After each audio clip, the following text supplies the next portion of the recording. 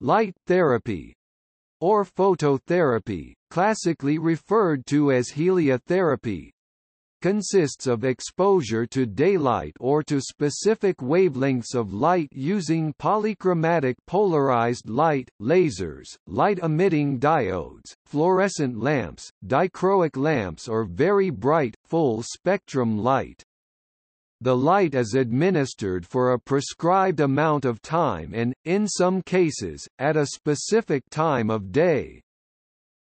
One common use of the term is associated with the treatment of skin disorders, chiefly psoriasis, acne vulgaris, eczema and neonatal jaundice. Light therapy which strikes the retina of the eyes is used to treat diabetic retinopathy and also circadian rhythm disorders such as delayed sleep phase disorder, and can also be used to treat seasonal affective disorder, with some support for its use also with non-seasonal psychiatric disorders.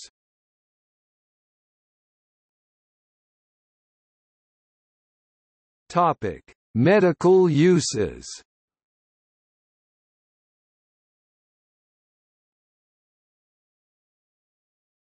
Topic: Skin conditions. The treatments involve exposing the skin to ultraviolet light. The exposures can be to small area of the skin or over the whole body surface, like in a tanning bed. The most common treatment is with narrowband UVB (NB-UVB) with a wavelength of 311 to 313 nanometer. It was found that this is the safest treatment. Full-body phototherapy can be delivered at a doctor's office or at home using a large high-power UVB booth.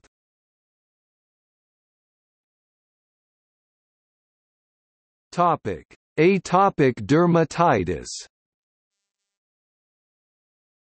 Light therapy is considered one of the best monotherapy treatments for atopic dermatitis (AD), when applied to patients who have not responded to traditional topical treatments. The therapy offers a wide range of options: UVA1 for acute AD, NB-UVB for chronic AD, and balnea phototherapy have proven their efficacy over the recent past. Patients tolerate the therapy safely, but, as in any therapy, there are adverse effects and care should be taken in its application, particularly to children.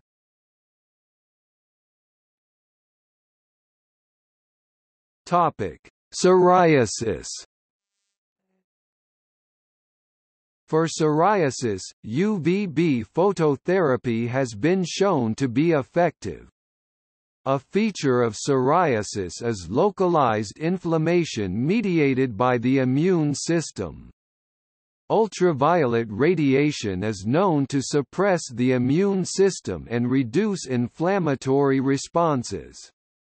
Light therapy for skin conditions like psoriasis usually use 313 nanometer narrowband UVB, though it may use UVA 315 to 400 nanometers wavelength or UVB 280 to 315 nanometers wavelength light waves. UVA, combined with psoralen, a drug taken orally, is known as PUVA treatment. In UVB phototherapy, the exposure time is very short, seconds to minutes depending on intensity of lamps and the person's skin pigment and sensitivity.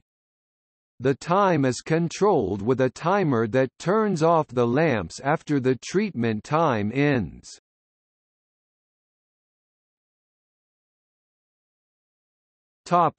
Vitiligo.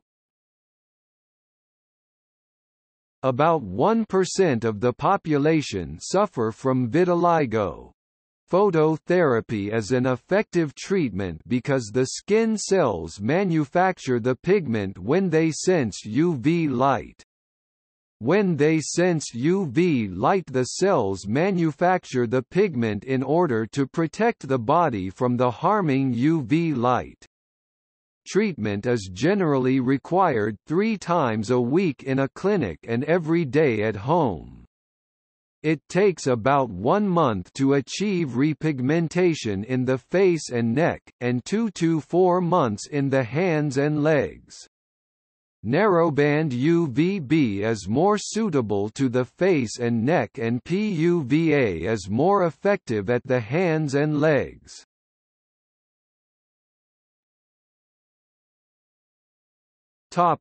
Acne vulgaris.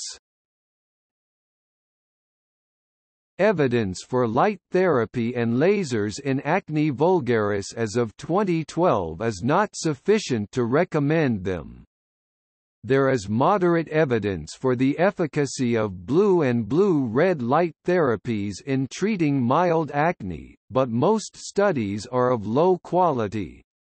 While light therapy appears to provide short-term benefit, there is a lack of long-term outcome data or data in those with severe acne.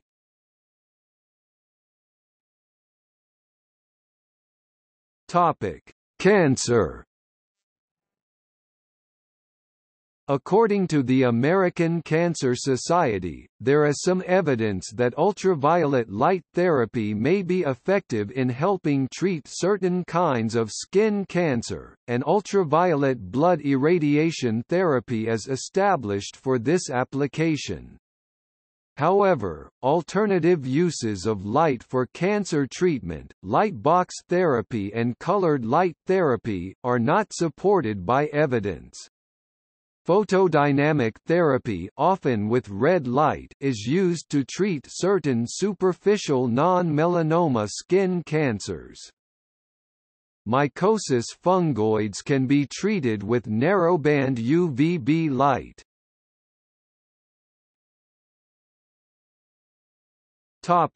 Other skin conditions.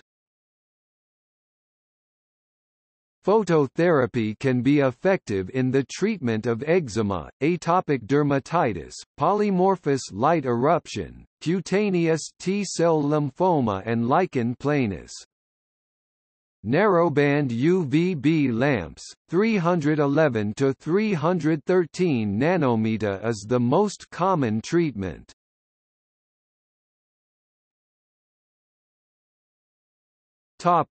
Wound healing. Low-level laser therapy has been studied as a potential treatment for chronic wounds. Reviews of the scientific literature do not support the widespread use of this technique due to inconsistent results and low research quality. Higher power lasers have also been used to close acute wounds as an alternative to stitching.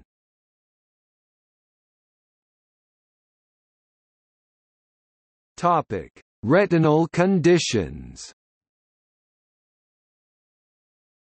There is preliminary evidence that light therapy is an effective treatment for diabetic retinopathy and diabetic macular edema.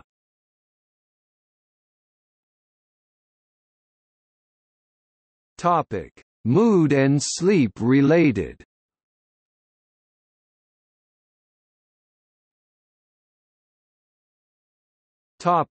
Seasonal affective disorder.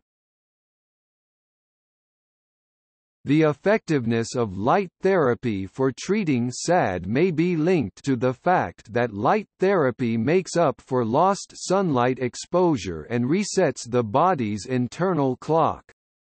Studies show that light therapy helps reduce the debilitating and depressive behaviors of SAD, such as excessive sleepiness and fatigue, with results lasting for at least 1 month. Light therapy is preferred over antidepressants in the treatment of SAD because it is a relatively safe and easy therapy. It is possible that response to light therapy for SAD could be season dependent. Morning therapy has provided the best results because light in the early morning aids in regulating the circadian rhythm. A 2007 systematic review by the Swedish agency SBU found insufficient evidence that light therapy was able to alleviate symptoms of depression or seasonal affective disorder. The report recommended that approximately 100 participants are required to establish whether the therapy is moderately more effective than placebo. Although treatment in light therapy rooms was well established in Sweden, no satisfactory, controlled studies had been published on the subject. This led to the closure of a number of clinics offering light therapy in Sweden.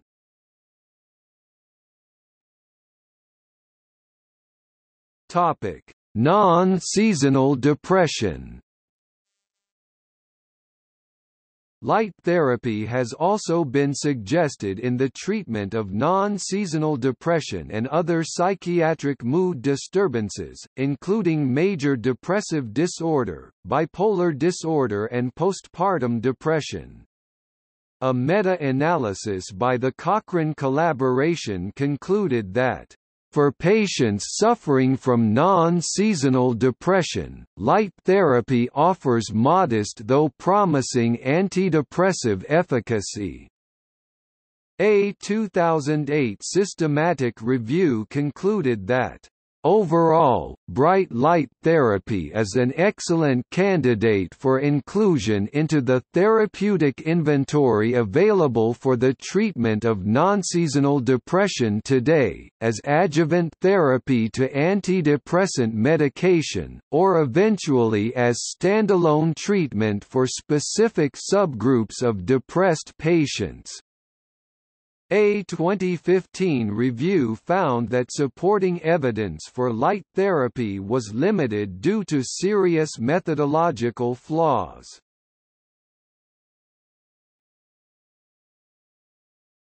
Circadian rhythm sleep disorders and jet lag.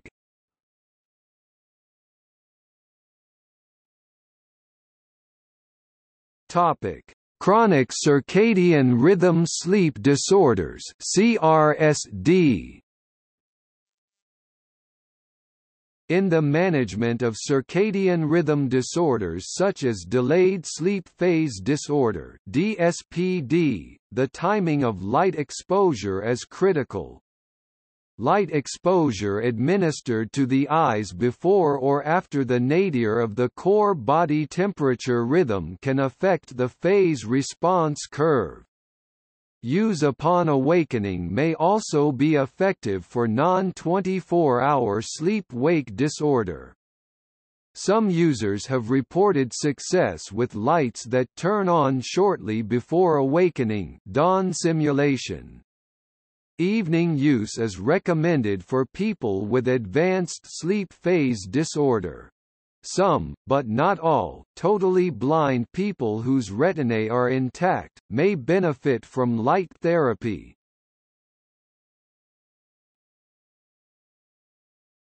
Situational CRSD. Light therapy has been tested for individuals with shift work sleep disorder and for jet lag.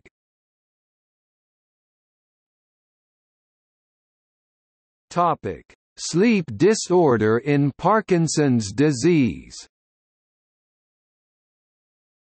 Light therapy has been trialed in treating sleep disorders experienced by patients with Parkinson's disease.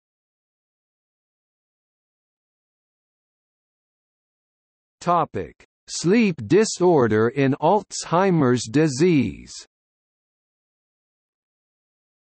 Studies have shown that daytime and evening light therapy for nursing home patients with Alzheimer's disease, who often struggle with agitation and fragmented wake-rest cycles, effectively led to more consolidated sleep and an increase in circadian rhythm stability.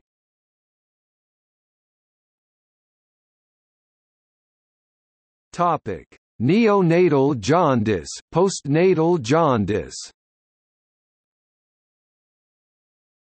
Light therapy is used to treat cases of neonatal jaundice. Bilirubin, a yellow pigment normally formed in the liver during the breakdown of old red blood cells, cannot always be effectively cleared by a neonate's liver, causing neonatal jaundice. Accumulation of excess bilirubin can cause central nervous system damage, and so this buildup of bilirubin must be treated. Phototherapy uses the energy from light to isomerize the bilirubin and consequently transform it into compounds that the newborn can excrete via urine and stools. Bilirubin is most successful absorbing light in the blue region of the visible light spectrum, which falls between 460 to 490 nanometers. Therefore, light therapy technologies that utilize these blue wavelengths are the most successful at isomerizing bilirubin.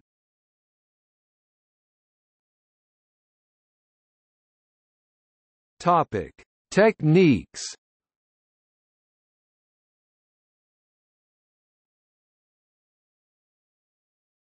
Topic: Photodynamic therapy. Photodynamic therapy is a form of phototherapy using non-toxic light-sensitive compounds that are exposed selectively to light, whereupon they become toxic to targeted malignant and other diseased cells. One of the treatments is using blue light with aminolevulinic acid for the treatment of actinic keratosis. This is not a US FDA-approved treatment for acne vulgaris.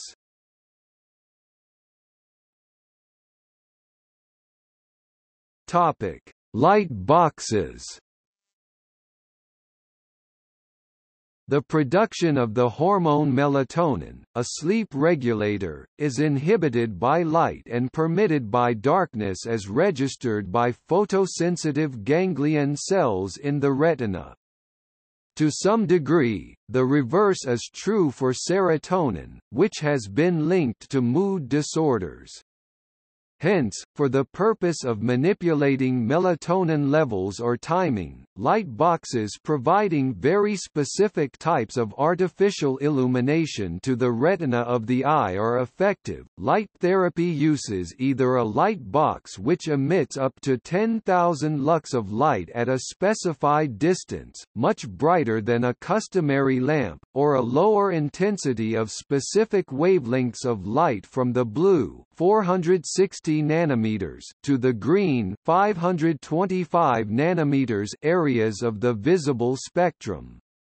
A 1995 study showed that green light therapy at doses of 350 lux produces melatonin suppression and phase shifts equivalent to 10,000 lux white light therapy, but another study published in May 2010 suggests that the blue light often used for SAD treatment should perhaps be replaced by green or white illumination, because of a possible involvement of the cones in melatonin suppression.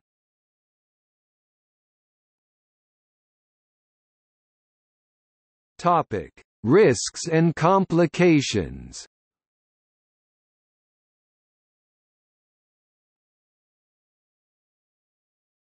Topic: Ultraviolet.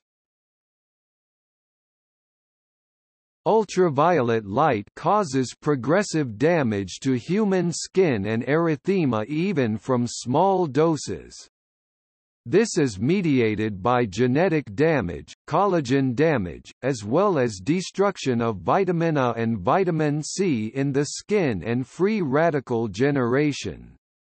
Ultraviolet light is also known to be a factor in formation of cataracts. Ultraviolet radiation exposure is strongly linked to incidence of skin cancer.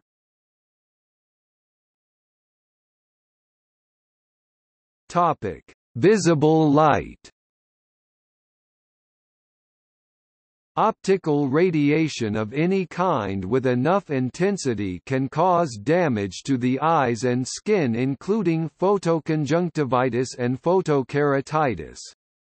Researchers have questioned whether limiting blue light exposure could reduce the risk of age-related macular degeneration. It is reported that bright light therapy may activate the production of reproductive hormones, such as testosterone, luteinizing hormone, follicle-stimulating hormone, and estradiol. Modern phototherapy lamps used in the treatment of seasonal affective disorder and sleep disorders either filter out or do not emit ultraviolet light and are considered safe and effective for the intended purpose, as long as photosensitizing drugs are not being taken at the same time and in the absence of any existing eye conditions. Light therapy is a mood-altering treatment, and just as with drug treatments, there is a possibility of triggering a manic state from a depressive state, causing anxiety and other side effects.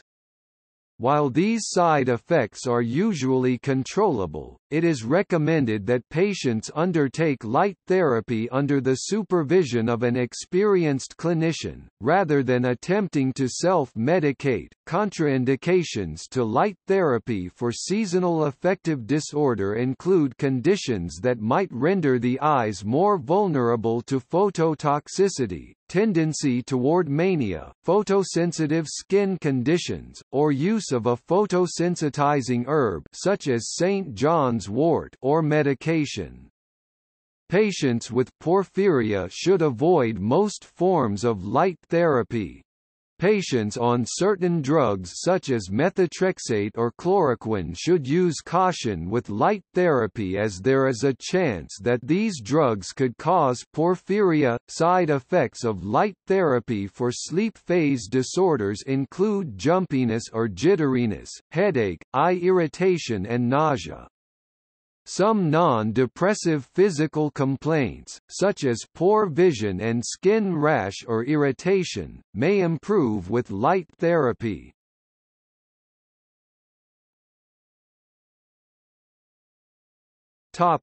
History. Many ancient cultures practiced various forms of heliotherapy, including people of ancient Greece, ancient Egypt, and ancient Rome. The Inca, Assyrian and early German settlers also worshipped the sun as a health-bringing deity. Indian medical literature dating to 1500 BCE describes a treatment combining herbs with natural sunlight to treat non-pigmented skin areas.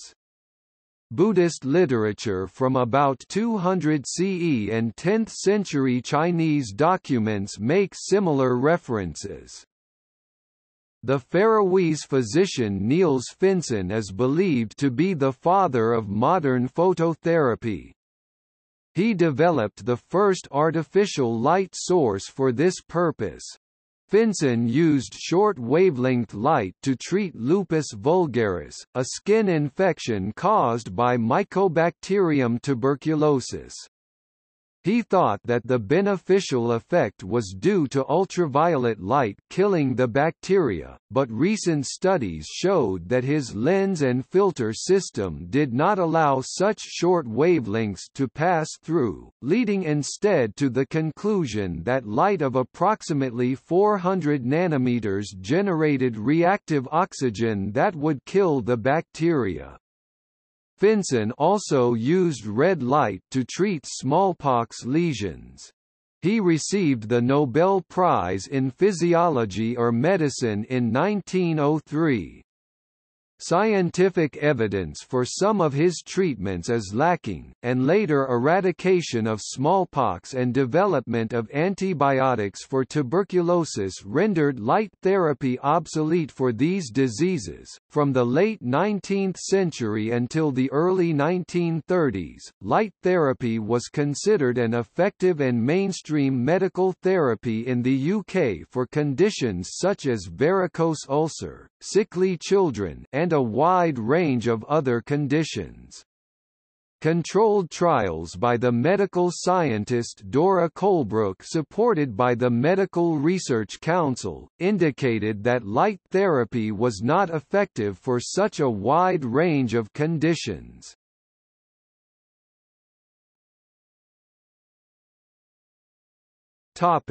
See also: